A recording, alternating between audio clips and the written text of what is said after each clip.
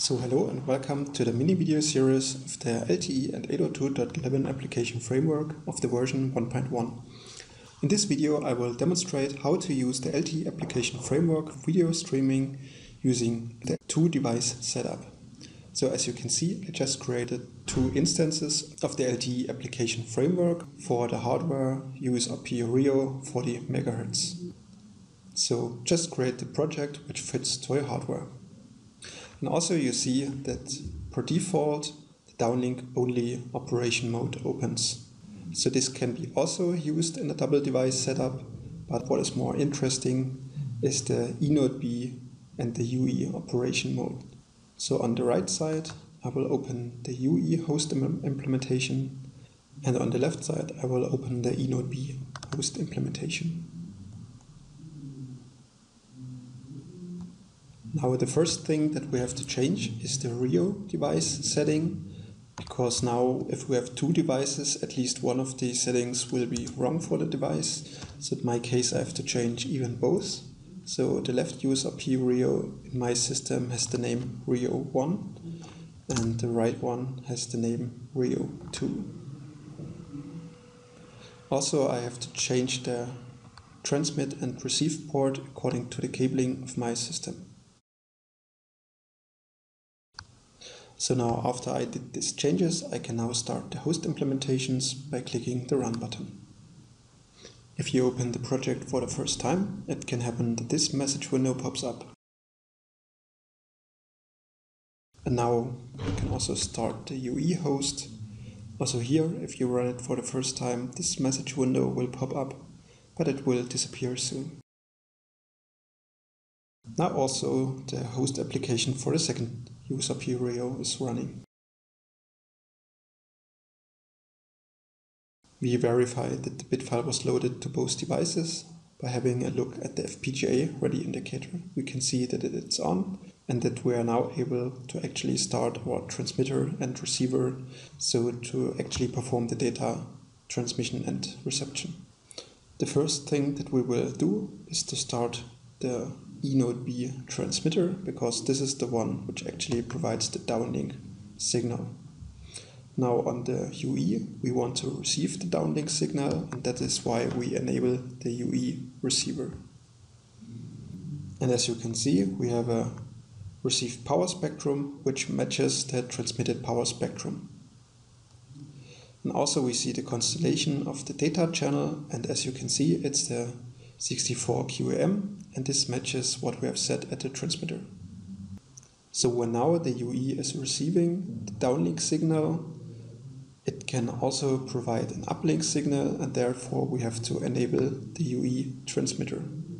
We see here that we have set the resource block allocation so that only the first 3 bits are set. So this means that just the first 12 resource blocks of the signal are allocated. And we're using the lowest MCS, MCS 0 for uplink, because this enables a really robust transmission. Now we enable the receiver, and we will see that we now receive the signal which we transmit from the UE.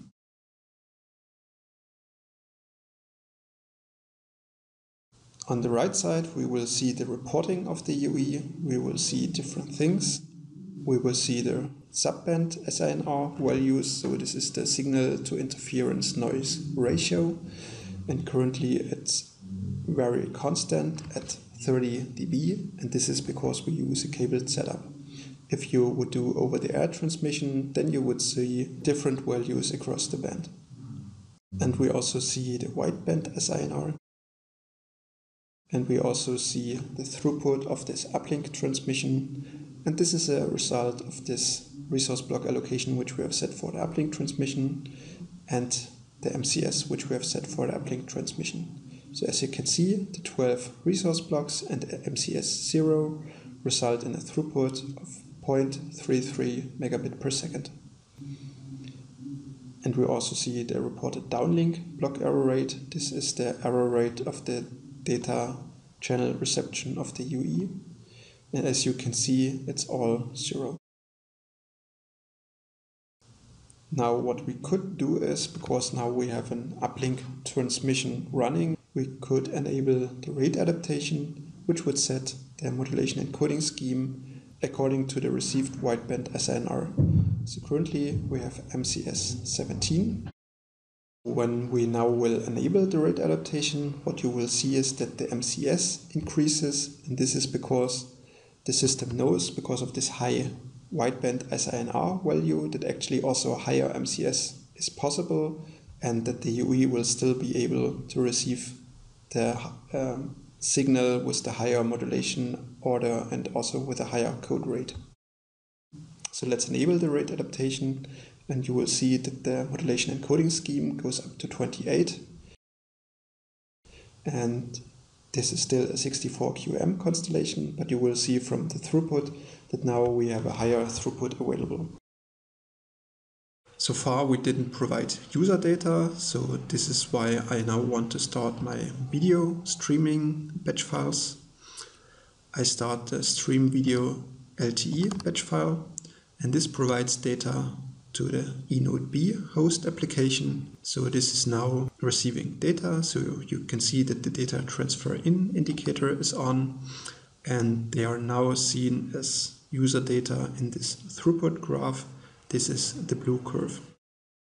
And now we want to receive the data which is received by the UE from the downlink transmission, and therefore we go to the batch files again and choose the play video LTE batch file.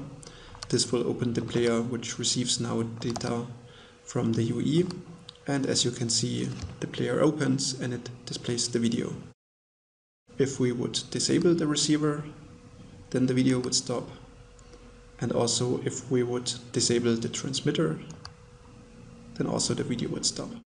So I hope that now you are able to run the video streaming also with a 2-device setup of the LTE Application Framework. And this concludes this video. Thanks for watching. Bye bye.